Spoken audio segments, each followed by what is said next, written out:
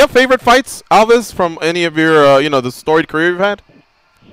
No, not really, because, every fight you're in a different mindset, you're at a different stage in your life. So, I like to stay in the moment and enjoy, what's going on right now. So my favorite fight's going to be May 30th.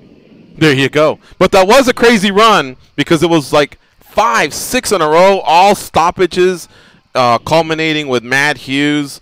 You think you can recapture some of that, from what was like 7 years ago? And you're still young enough to do it, Thiago. And you've been through a lot of injuries, but you think you can recapture that type of run? Definitely, and I think it's going to be even better this time. I'm more mature. I know my body well. I know this game so well. My team now is a lot better than what it was a few years ago. I train with a lot better training partners. We have a lot more resources than before. So it's just a matter of time. And I think my big rise, is going to start on Saturday night. Thiago, explain a little bit deeper what you mean by you're more mature. So, like back in 2008, 2007, you would win fights and maybe go party or not train as hard. Like, how have you matured and how have you applied it to your career? I'm mature now that, my life, I always been, a professional athlete. I started fighting professionally at 15 years old, but I was a professional athlete just, fighting professionally and training very, very hard. I didn't take care of my body, outside of, training like I am right now. My life now, my lifestyle, it's 24/7 on towards my career. Everything else comes in second place. And that's the maturity, that I learned as you get older. It's not just how hard you train, but how hard you recover, how hard, you prep yourself for the next training session. It's everything involved. It's definitely a lifestyle.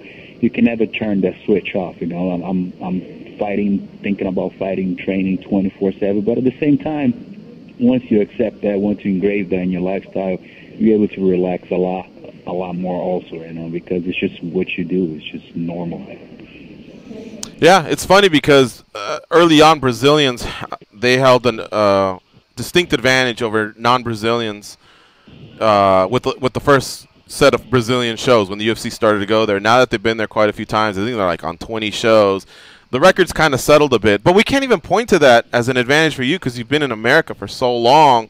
You traveled just as long as Carlos to get to this fight, but still, what is it, like 12 years since you've been back? You got to be pretty pumped up to be fighting on your home country soil. I'm very excited. Yeah, it's been 12 years. I think it's a blessing. The UFC definitely gave me a gift to be able to come here in my country. Fight Carlos Condit. Be able to reclaim the top 10. The top 5 spot. And it's a great opportunity. I'm not going to waste. I'm highly prepared. I train very, very hard for this fight. And I'm ready to put in a show. I'm ready to put him away, show the division that I'll be the next welterweight champion.